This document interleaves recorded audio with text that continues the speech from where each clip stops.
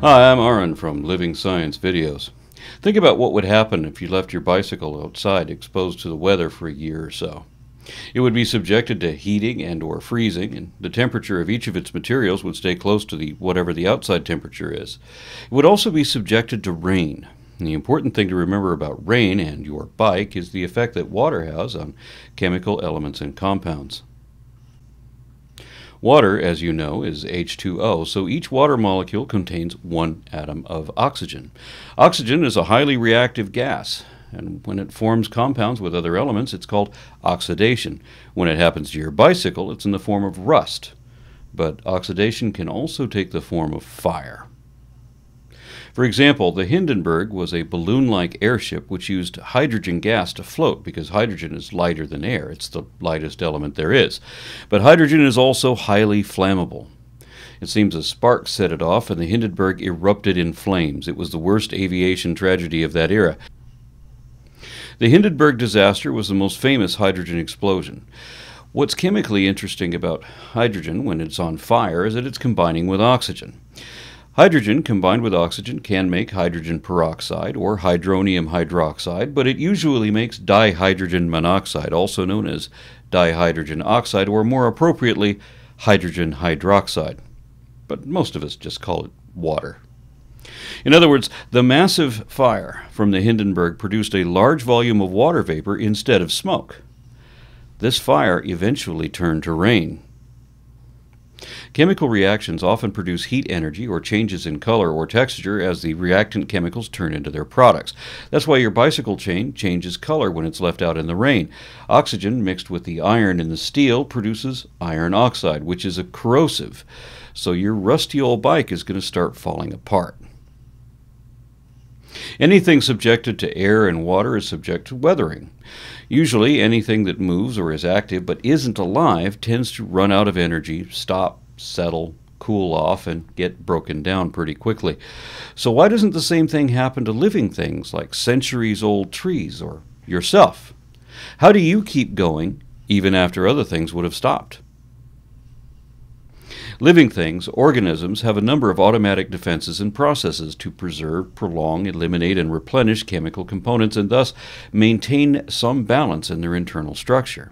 For example, the keratin filaments made of proteins in your skin have just the right shape and elasticity to expand and absorb some water, but not too much.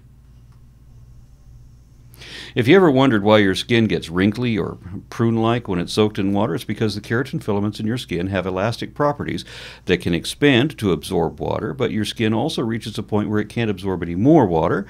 And this is like when you stretch a rubber band and it returns to its original shape. If it didn't return to normal, then you would still have prune fingers today, even after all of the times that you'd spent too much time in the bathtub or in the pool.